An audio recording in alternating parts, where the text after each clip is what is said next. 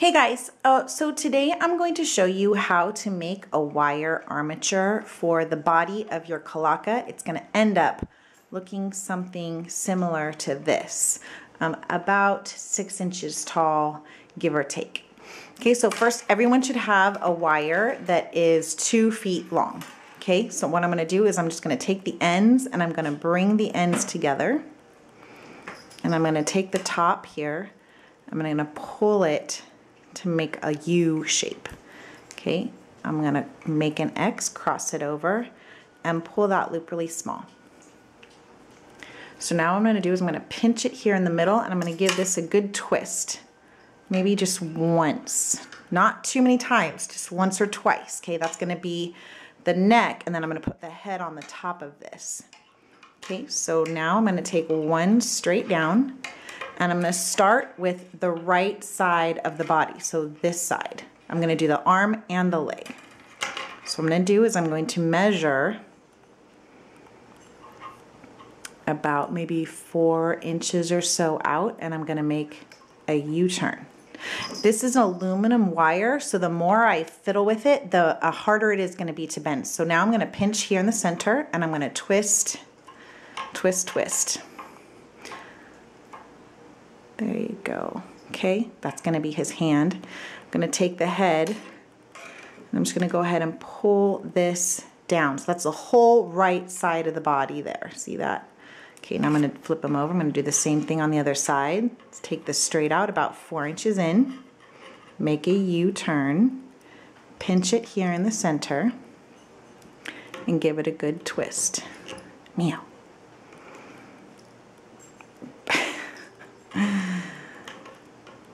You want the hands to be about the same size. Yes, I know, that's so interesting.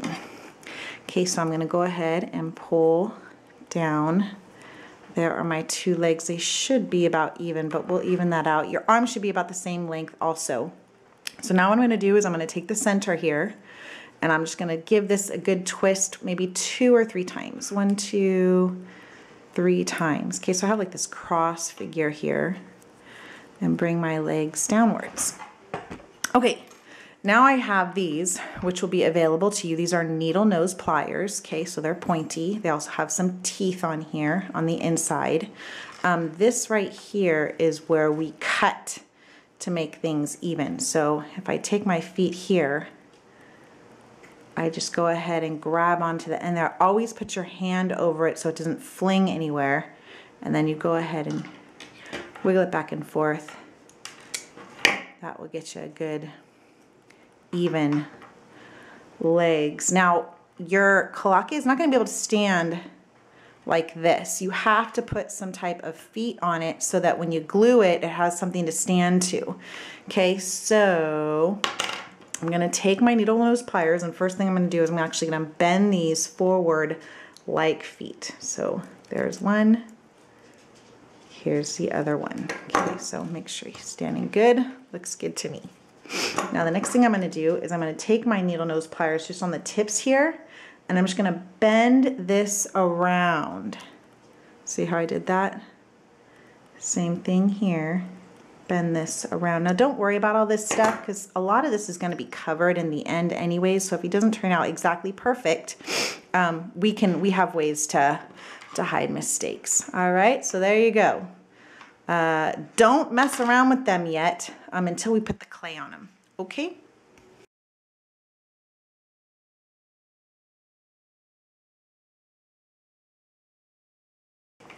Okay guys, so I'm going to show you how to put the clay on the body of this. So this is my armature, and I've bent it into the form that I want it to be in. So let's say I'm making an ice skater, let's say, and she's skating on the ice. Okay. I'm going to make 2 things. I'm going to make a head for this, and I'm going to make a body cavity for this. And that's it. I'm going to let the wire become the bones and the limbs of my object. So everyone has about 1 ounce of clay. This is paper clay, which means it's air dry clay. You don't have to fire it. And you want to keep this wrapped at all times in your plastic wrap. Otherwise, it's going to dry out on you.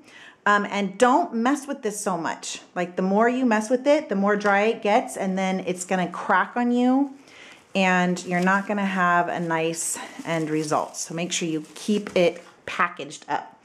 So here I have my bit of clay. I'm gonna go ahead, I'm gonna roll this into a ball to make the head.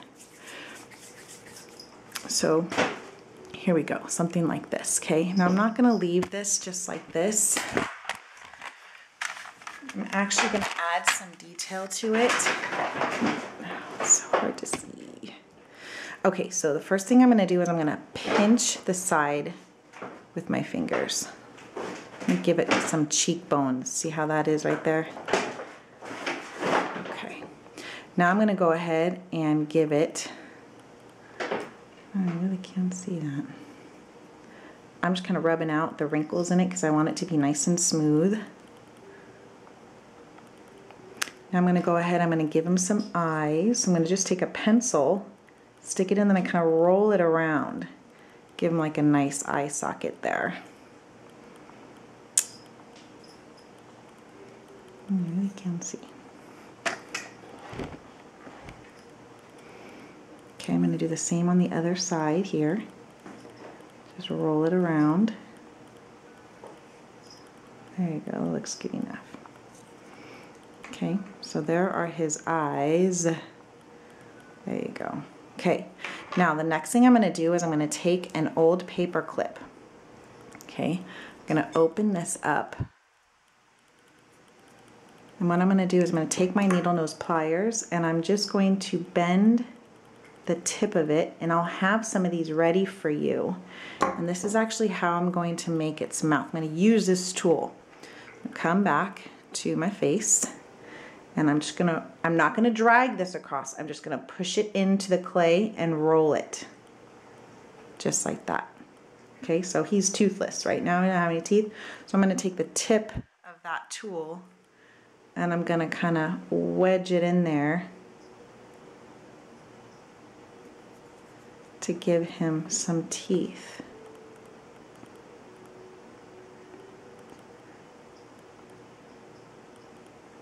Now, if I don't like what I do, I can always roll him back out, but I'm thinking he's good. That's good enough, okay? So now I'm gonna take my body, and because this loop is a little big, I'm gonna take my pliers, I'm just gonna squeeze this in a little bit, shrink it down, keep it nice and tight though, and I'm just gonna take his head and I'm just gonna push it right on top.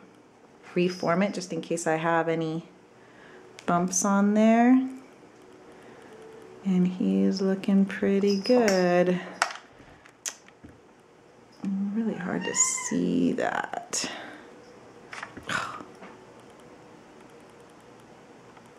Yeah, he looks good. Good enough. Okay, so I have my head and my face on there, looking pretty good. Hard to tell. But next what I'm going to do is his body cavity. So I'm going to take a little bit more of my clay. I want to keep some just in case I want to do something with it later. So I'm going to take myself maybe like half of that. So maybe like a third for the head, maybe like a third for the chest. But it depends. If you're going to put clothes on him and cover up this part, then you don't need to do this part. But if you're going to be able to see this part of his body, you probably want to give him some type of chest. So I'm going to go back. I'm going to roll my clay into a ball. Remember to keep that clay nice and covered. Okay, now because your chest cavity is a little bit more oblong, I'm going to roll it into like an elongated egg. If I have a crack in it like that, I just smooth it out with my finger like that quickly. Okay, so here we go. That looks good. That's going to fit on him about here. So now look what I'm going to do. I'm just going to push this right on top of his chest so that I can see it in the back. Now I'm going to pinch this around to connect it in the back and then smooth it down. Pinch it really good and just kind of smooth it down with your thumb. Try not to have any cracks. The tip of your fingernail works really great as a smoother here. Okay, here's the front. I have a crack right here. I'm going to try to get rid of that. And if he's still loose tomorrow when he's dry, what I can do is I can hot glue him in some places, or her. to make sure it's not wobbly anymore. Okay, so that looks good. Okay, so I'm going back to my paper clip tool, and what I'm gonna do here is I'm gonna use the rounded edge side for this, and I'm gonna give them some ribs. So I'm gonna start in the middle, and I'm just gonna push a little bit, and then I'm gonna roll it around to the side. See, like that? I'm gonna go down a little bit more. Roll, don't drag it, otherwise it chews up the clay and it gives you these weird rough patches. You just kind of gotta make a little bit of an indentation on his side there. There you go. I'm gonna flip him over. Do the same thing on the other side. I'm just gonna roll it around. This is super important to roll it, you guys. Otherwise, you know, the less you mess with this, the better off you'll be in the end. There you go. Give him one more on the other side. Something like that. You can always bring it around to the back. Oops. Bring it around to the back if you need to. There you go. Hard to see. Guess what? I'm not going to mess with him anymore. He is good to go. Oh, you know what? Actually, I'm going to give him one more thing. This is optional also. I'm going to give him some joints. So for his elbow, I'm just going to take a little tiny piece of clay, and I'm going to stick it here around his elbow joint. That might have been a little big. There we go, something like that. Make sure you pinch it so it's connected all the way around. Maybe do the same thing for the knee. I will definitely need to hot glue this piece because it's gonna want to move around on me tomorrow. And then I would do that to the other joints also, but then I'm just gonna, that's it. I'm gonna put them aside. I'm gonna let them dry, and tomorrow I'm gonna paint the whole thing white. Make sure you put a piece of tape on here so you know whose project is whose. All right, have fun.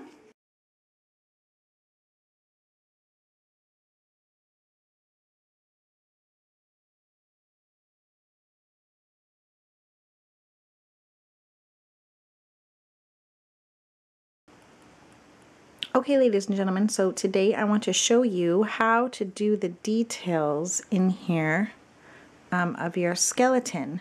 So the first thing I do is I have a really small pointy tip brush that I'm going to use. I wouldn't use a thick one for this because it's not going to work. And then the next thing I've done was I've actually taken my paint and I've thinned it down here. Look how nice and thin that is, almost like an ink type of consistency, which is perfect for this. Okay, so what I'm going to do is I'm going to roll my brush into a point, of course, first, and take my guy.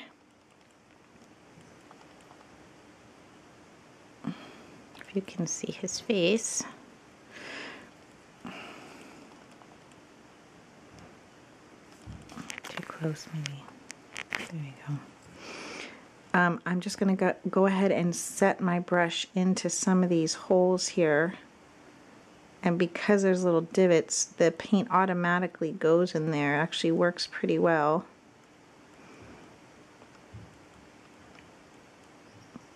There we go, something like that. We do the eyes.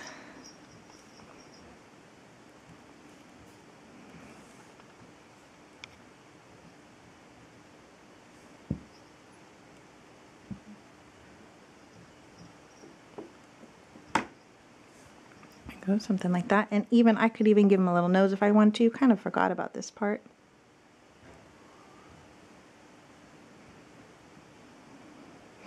There we go, voila. And he is done as far as his face is. Now look, if I made a mistake, all I'd have to do is take a wet paper towel and wipe this off if I didn't like it. Okay, and then I could always touch it up again with a little bit of white, but yeah, I don't really mind that. Look, it kind of looks like vintagey to me. So come on back in there, get that cleaned up. So I'm going to do the same thing for the ribs. Okay, I'm just going to kind of set this in here, and then it kind of just wants to run into those holes.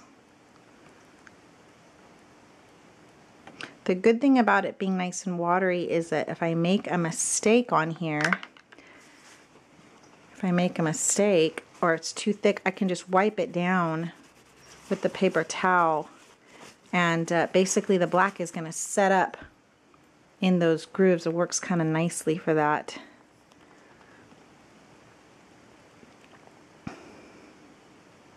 I wouldn't, oops, I dipped in the wrong paint. I wouldn't do this with thick black paint. It's not going to work as well. It's going to be really thick and it's not going to want to spread for you. I kind of like that rubbed out look.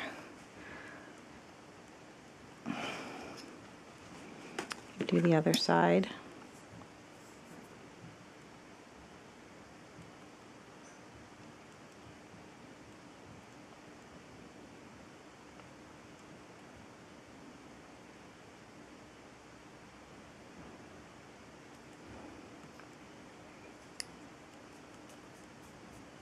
And there you go.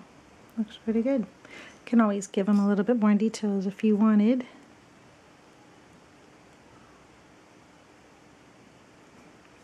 Voila, he's done. This was the third take of this video. Thanks to my assistants who are now snoozing.